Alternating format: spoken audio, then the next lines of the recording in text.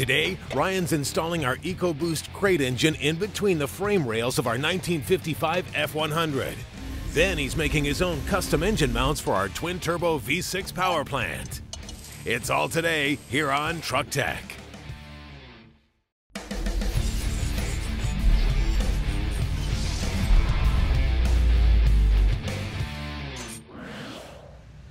Hey guys, welcome to Truck Tech. Well, today we're going to be building some custom engine mounts. That way we can get our twin-turbo 3.5-liter EcoBoost V6 and 5-speed manual transmission installed in between the frame rails of our 55 F100. Now the frame is brand new. It's from Weimer Rod Garage. And, well, there's no engine mounts for the frame side. On the engine block, well, it's just threaded bosses. We don't have any mounts for the engine either. So we're going to have to come up with something so we can connect the two and install this thing in our new frame. The first step is mock-up.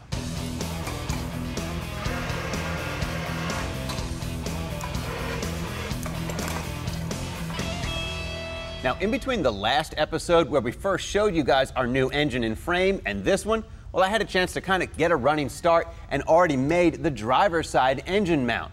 Now, when doing so and mocking things up, I had a few things to consider. I obviously wanted the engine sitting centered in between the frame rails, but I also had clearance issues to consider with the steering rack, steering shaft, firewall, and transmission tunnel. Let's take a closer look. Now, the steering rack location was dictated by where the mounts are welded to the frame. And luckily for us, our V6 engine has a rear sump oil pan, allowing it to clear the cross member and the steering rack. Now, we've got the engine lowered down as much as possible to still give us a little bit of wiggle room and to reduce the overall rearward angle that the engine sits at in the engine bay. All right, now for the transmission tunnel, things are kind of tight. We've got plenty of room around the bell housing, but the transmission itself is close to the floor. But we've got about 3/4 of an inch of clearance at the tightest spot, so I think we're in good shape.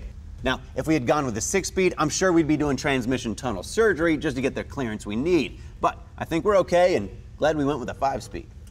All right, now for firewall clearance, well, we have about 1.5 inches in between it and the back of the cylinder head, so we should be in good shape there. And for the steering shaft, well, I just designed the engine mount so the shaft didn't run into it. All right, now with the engine placement pretty much figured out, I've got to say I'm really glad we went with this smaller V6 and 5-speed manual transmission. We kind of got lucky. It didn't require any modifications to our old 55 to get this drivetrain to fit. It's just going to require some custom mounts to get it to work. So let's get started on that other side. Now, using some thin template cardboard and the smallest Matco ball peen hammer I've got, I'm just using some light pressure to create an impression on the cardboard of where the bolt holes are. Now with this one installed, I'll have my other hand free to get some work done. The sharp edges of our freshly machined block and some light tapping from this hammer create a very precise template. This technique works on the bolt holes and the outer edge of the threaded bosses. Get the perimeter of the mounts too, and how big to make our plate.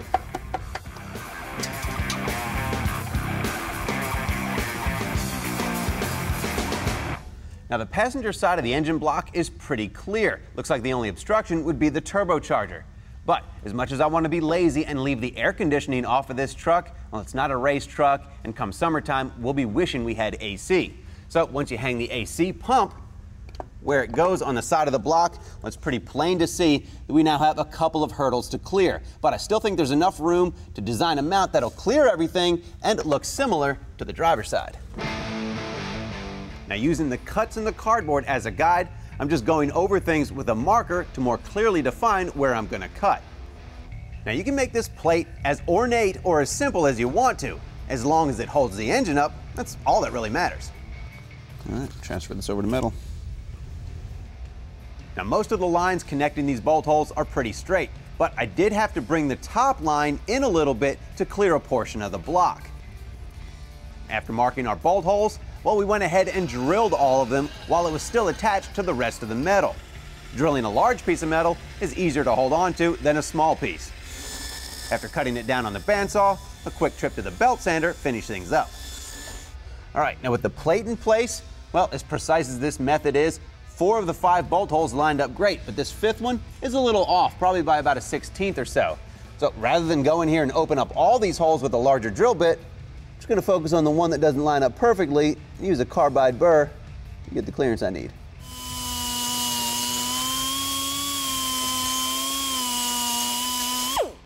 That should give us what we need.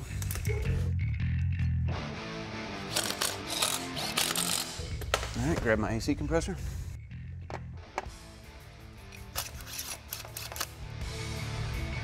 Now with the compressor in place, I'm using a marker to basically mark its profile. As long as I stay out of the gray area on the engine plate, I should be in good shape and it should clear our AC pump. Now as an engine isolator, I'm just using this simple polyurethane bushing and sleeve. And here's the template I used when designing the mount for the other side, for the driver's side. It looks like it'll work to connect this bushing to the plate as well, maybe with some slight modification, but I think we'll be okay. So I'm gonna turn this into metal. Now with this engine mount design, the tube that holds the polyurethane bushing is actually gonna pass through the side plate. So I'm cutting a hole using our Matco hole saw and a little bit of WD-40 to help the hole saws last longer. And with the hole cut, I'm just cleaning up the edges with a cylindrical carbide burr. Don't forget your eye protection. All right, perfect. All right, with the second piece of metal cut out, here's what the mount is gonna look like. And here's about where we want it to sit on the plate bolted to the block. With it here, it'll clear the AC compressor and the turbo housing. Now, I do want to plate the top of this mount to add a little bit more strength and to make it look nicer, but wouldn't let me have access to that top bolt hole, which I definitely need to use. So what I'm going to do is use this tube sleeve and a longer bolt so I can still plate the top of that mount and have access to that much needed bolt hole. And since I'm going to be TIG welding this stuff, well, I got to get rid of this mill scale. After the break, Ryan finishes up the engine side of his custom mount, and later he's building up the frame side of the mount. Stay tuned.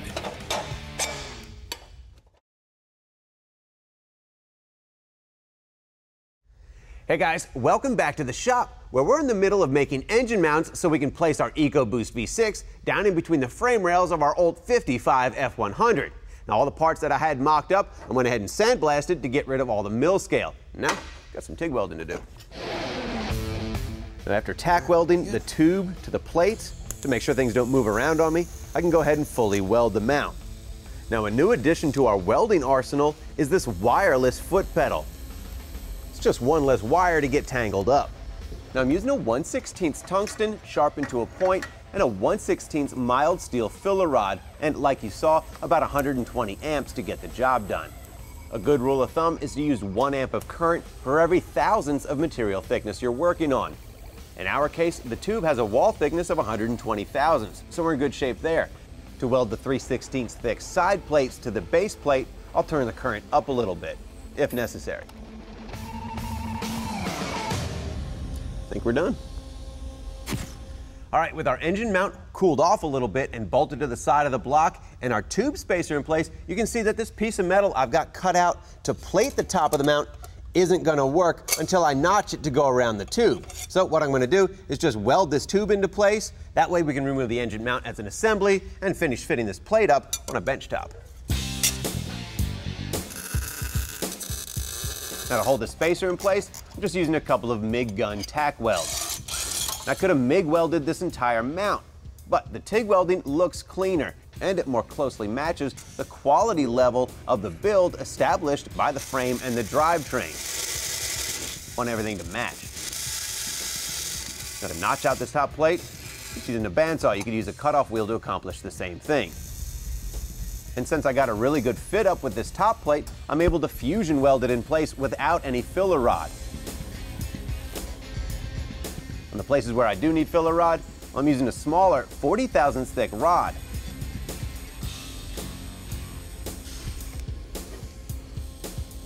And once I finish welding the flat portion of the plate, I can go ahead and work it around the curve in the side plates using a good old-fashioned hammer. Now I'm going little by little, bending some and then welding it into position. It's easier than trying to get it all at once.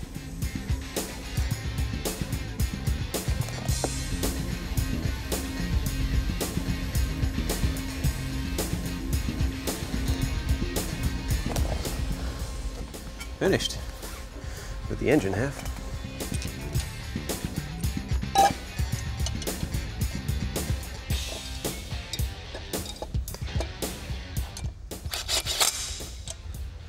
snug this down, but I will need a longer one for final assembly, but this will get us through mock-up.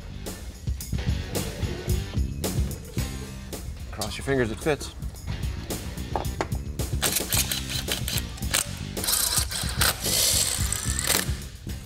All right, with the compressor in place, you can see that it's really tight, but we do have about 5/16 of an inch gap, so we're in good shape clearance-wise. And we still got access to the through bolt, so we're doing good. Now, the polyurethane bushings that we used in our engine mounts are actually leaf spring bushings, and they're designed to accept kind of big, heavy, and expensive 5/8 hardware. And while a couple of 5/8 bolts won't break the bank, it's just not needed. So what we're going to do is reduce the inside diameter of the bushing down to 1/2 inch by using these old unused shock sleeves. That way it'll accept a more than adequate 1/2 inch bolt. Now, it doesn't take a ton of force to press these sleeves into position. We're using our manual Dake Arbor press. If you don't have one, a bench vise and a hammer will get you to the same spot.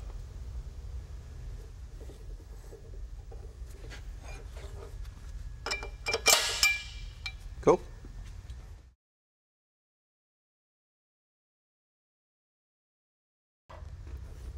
Hey guys, welcome back to the shop. Well, our engine mounts are just about done. The half that gets bolted to the block is complete. Now the half that gets welded to the frame is just about done. All I've got to do is assemble everything, get it all mocked up, then I can finish plating it across the top. Then we can do the final welding on all the mounts and make a permanent home for our V6 5-speed drivetrain combo. Now, to keep the ears of the frame plates from being too tight against the engine mount, I'm using this thin template cardboard just to give me a little bit of wiggle room. That way I won't have to pry the ears open to get the engine mount into position. Now for the top plate, again, I'm making a simple template using some cardboard. Transfer it over to metal, cut it out, clean it up. We'll be ready to weld it into position. Now the sheet metal I'm using is about 1/16 of an inch thick. Not too terribly thick, but enough to add some strength to the mount. Go cut this out. After tack welding the plate in place, you can remove it and fusion weld it on a bench top.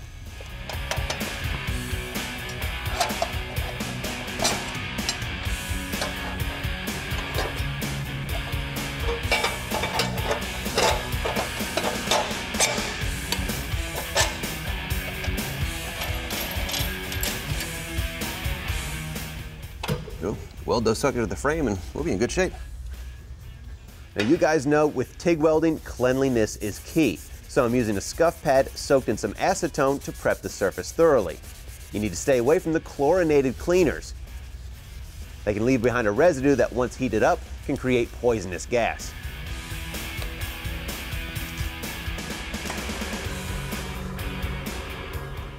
Now here's your last opportunity to make sure that the engine and transmission are exactly where you want them before you commit to final welding. You need to make sure you have all the clearance you need before fully burning in these mounts.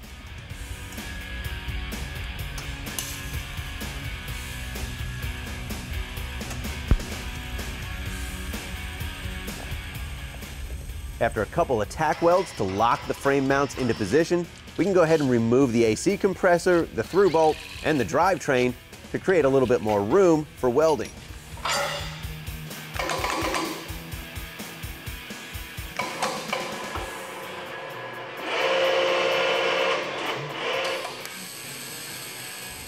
Again, I'm using a 16th inch tungsten and a 16th inch filler rod. And notice when I start the next weld that a few sparks spit out. Those are a result of impurities in the metal or on the surface. And it goes to show you how important cleanliness is when TIG welding.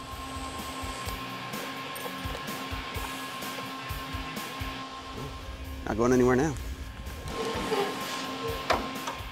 And with the engine mounts welded up, I can go ahead and weld up the adjustable cross member on our JW Rod Garage frame. I simply slid it down the rails to match up the length of our manual transmission and welded it up. Another advantage to TIG welding is you don't get that shower of sparks that can happen when doing overhead MIG welding.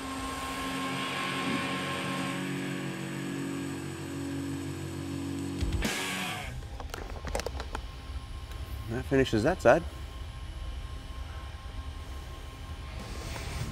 the harness that's already on the engine. And that's where the bulk of the connection. Up next, we'll take a look at the hardware we'll be using to control our EcoBoost engine. Stick around. Box with relays and fuses.